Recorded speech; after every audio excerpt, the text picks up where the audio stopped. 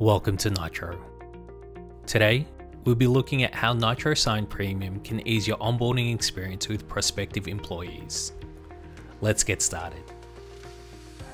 After logging in, you'll be taken to the document portal, where an overview of all your documents can be seen.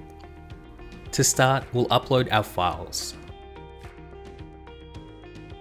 In this instance, we're sending an offer letter along with a policy that we'd like our soon-to-be employee to sign.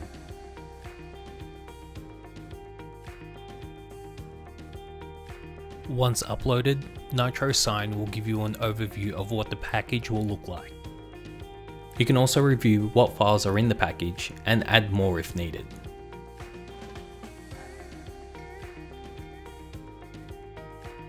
Our first step is to add form fields. Nitro Sign will take you to a preview of the document, where you can navigate through the documents you've chosen with a preview pane on the left-hand side.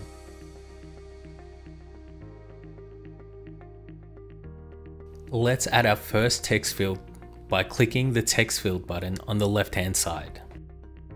Move and resize as needed, and left-click it to assign it to a contact.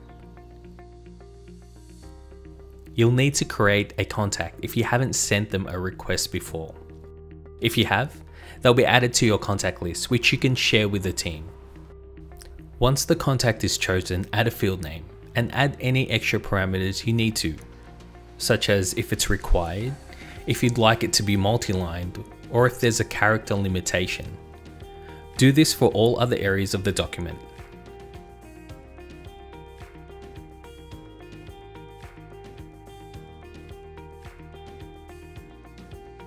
Click the text field button, assign a contact, and add the options.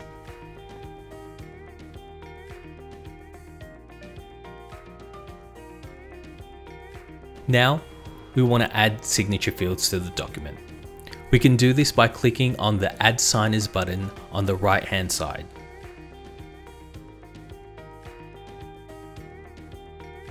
Click the Sign field element on the left and move the field in place.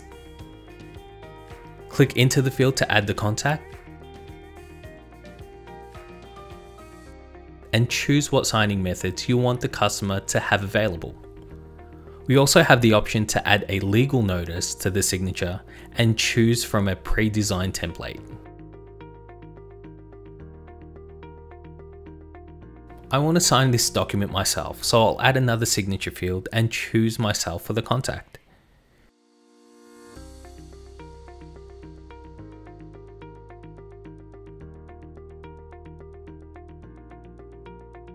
Finishing off the document with one last signature request.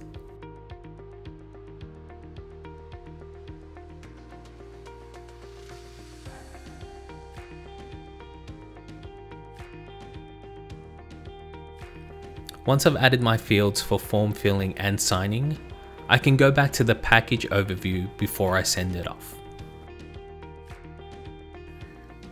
Step 1 is our form fields that need to be completed in order to proceed. Step 2 is the signing aspect. Right now, both my prospective employee and myself can sign the document at the same time, also known as parallel signing. However, in this particular scenario, I only want to sign the document after it's been signed. So I'll drag and drop my signature field down to make a step 3 to make a sequential signing order.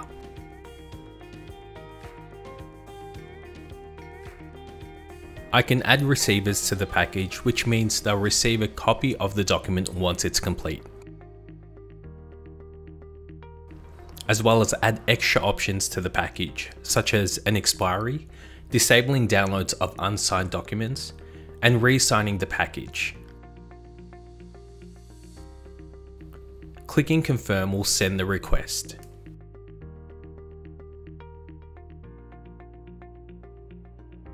Switching over to the signer's perspective, they'll immediately receive an email with a link to complete the documents. They're opened in the browser, which they can further navigate with the Pages pane on the left-hand side.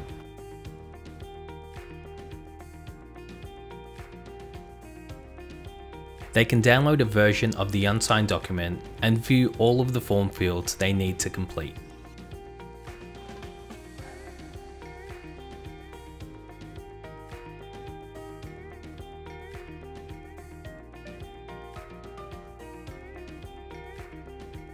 Once complete, click Save Fields.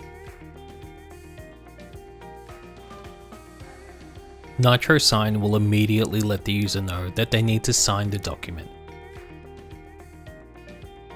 Clicking the signing field will prompt the user to review the entire document and ensure that the terms of use is agreed upon before signing.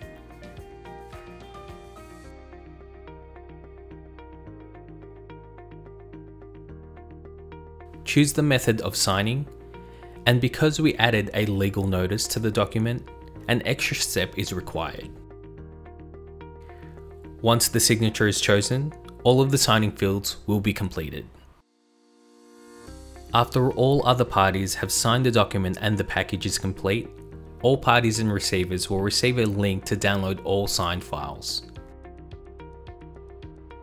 Moving back to the initiators view, we can look at the status of the document as well as delete, download, or download the audit trail for this package. The audit trail provides us with detailed information for each event that took place during the process. It's also digitally signed and certified by Nitro. That's all for today. See you next time.